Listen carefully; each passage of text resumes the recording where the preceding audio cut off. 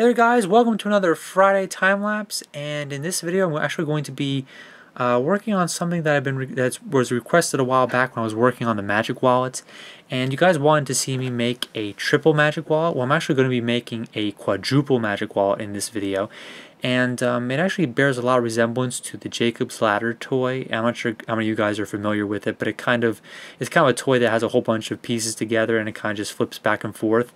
It's set up exactly the same way as a magic wallet, except it's a whole bunch of magic wallets connected together. And that's kind of how the concept of the duct tape magic wallet came into existence, because of the toy. And so I'm actually going to be working on a totally new magic wallet here. Work on the two pieces here first. Do not watch this video if you guys are looking to make a magic wallet and you've never made one before. Definitely do not use this video as a guideline, because I'm moving way too quickly to really understand how it's done. So definitely check out one of my other tutorials if you're trying to make one of these, because I'm moving way too fast for you to understand it. So I'm going to work on the actual part here. This will be the first part of a magic wallet, just two pieces. Got straight on one side and crossed on the other, which you can see there.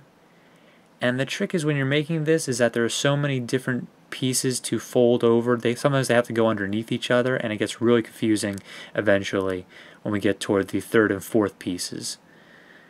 So there you go, there's the one piece there. And now we're going to work on the third piece. This is uncharted territory here for most of you, unless you've been a little more adventurous with your magic wallets. So here's where it gets a little confusing, because we're working on the third piece here and just sealing those down.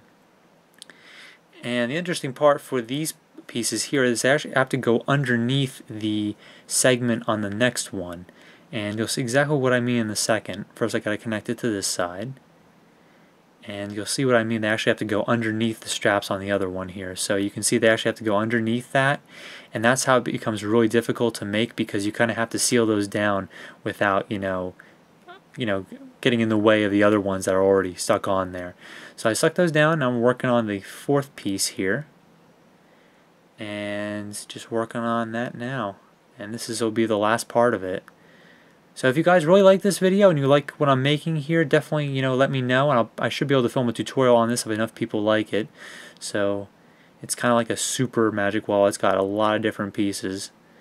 So obviously those have to connect there as well. So there you go. So that's what it looks like. I'll unfold it a bunch of times so you can see. You'll notice that all the crossing sections are on one side and all the straight parts are on the other.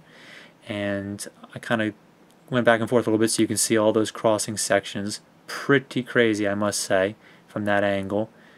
It looks really confusing. It's actually not that confusing, but now I'm going to try to show you what it looks like from a Jacob's Ladder standpoint. You can kind of tell that's the way that it works. The Jacob's Ladder toys are weighted, so they kind of flip back and forth. They're usually made out of wood. So this takes a little bit of doing to get it to flip back and forth, but it does if you kind of work with it eventually. So that's how to make the Super Magic Wallet here, or the Jacob's Ladder, out of duct tape.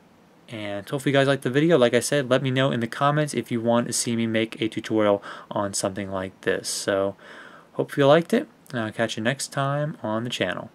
Take care.